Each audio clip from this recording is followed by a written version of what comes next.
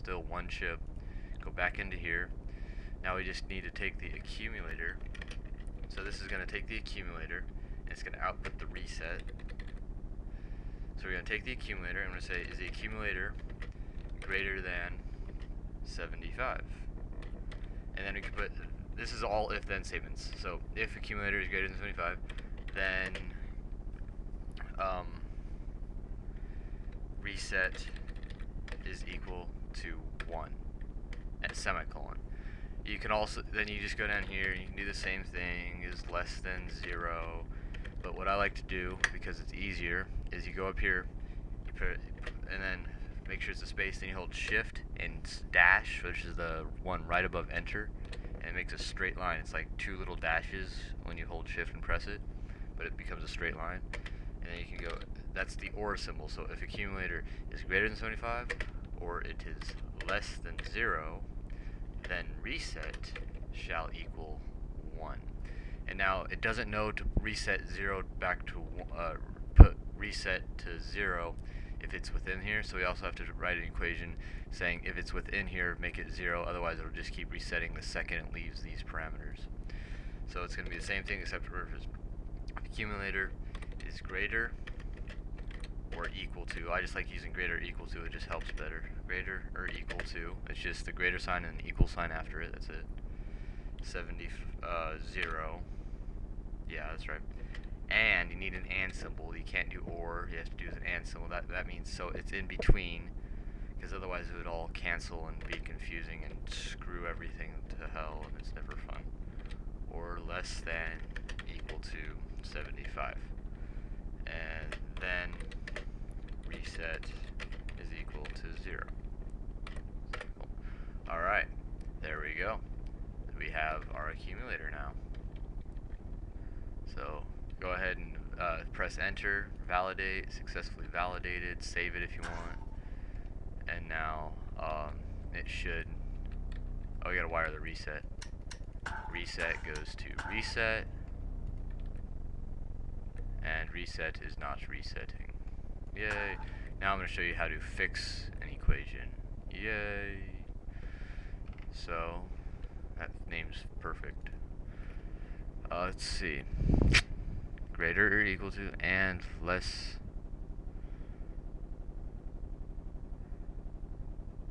Accumulator is greater than 75.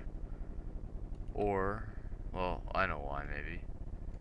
You have to wire accumulator to accumulator. Yay, there it goes. Alright, now we're good. Now it'll reset to stop it so you don't have to wait for it to count back up, and so it won't like flip out on you and go too far. So yeah, there you go. And now what we're going to do is we are going to make it, because notice, as the last one, because it's dealing with,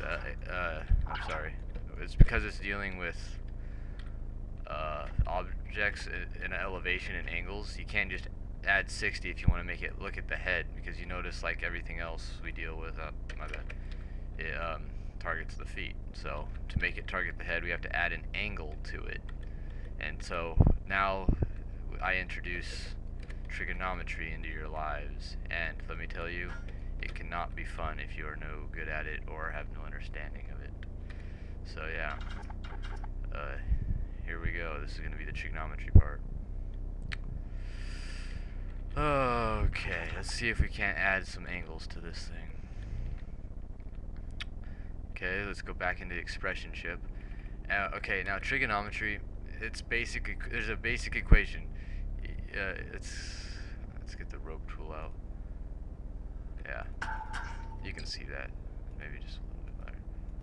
Alright, so basically, let's say you have a triangle, alright? Now you have a triangle. Now, there's sine, say this is our angle, alright? Now sine is opposite over hypotenuse, which is, hypotenuse is always the longest side. Opposite is always the farthest, and adjacent is the one touching it. So you have sine is opposite over this, cosine is adjacent over hypotenuse, and tangent is opposite over adjacent. And so to find the angle of this, since we don't have a hypotenuse, we're going to use tangent, and we're going to do opposite divided by adjacent. So to do that, and pretty much that's going to give us the height of this, the necessary angle to get the height of the human model. So go back into wire expression chip, and yeah, now we need to input elevation. So just type in elevation if you can spell it. Elevation. It doesn't really matter how to spell it. You can just put L or E or something. And now you want to output new elevation. So this is going to be total elevation. So total total elev. So yeah. So now what we're going to do total elev. I probably could have thought of a shorter name for that. Elevation is equal to, and so what we're going to do is we're going to take the elevation of the thing. So actually, no, we're going to find the elevation of the person first. So we need parentheses, and we don't even need, yeah, we do. And you go arc a tan, so this is going to be arc tangent. So a tan, and then parentheses, you want to put, let me put a space here.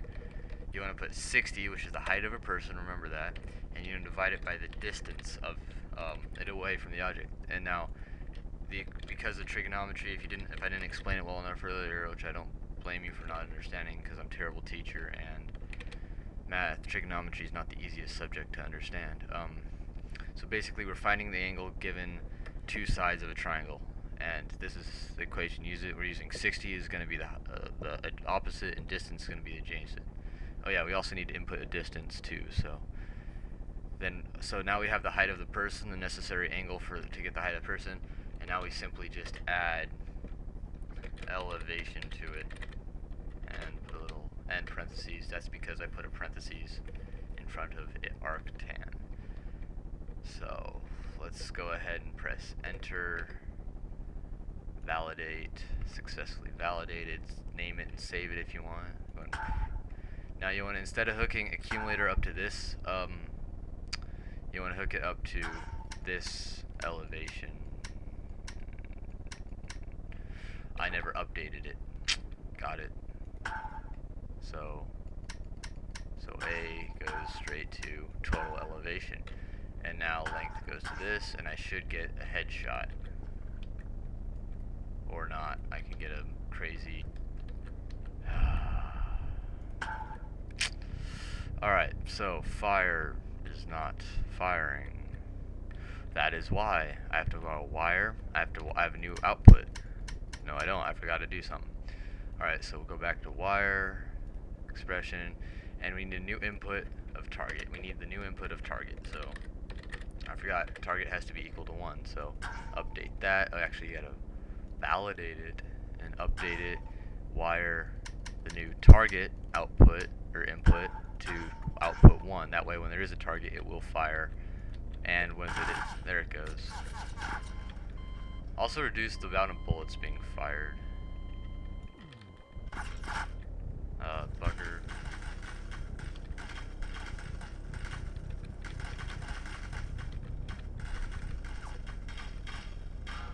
There we go, now I can work with it a little better. Now I want to show you little tricks and trips, little things to upgrade it to make it really cool, really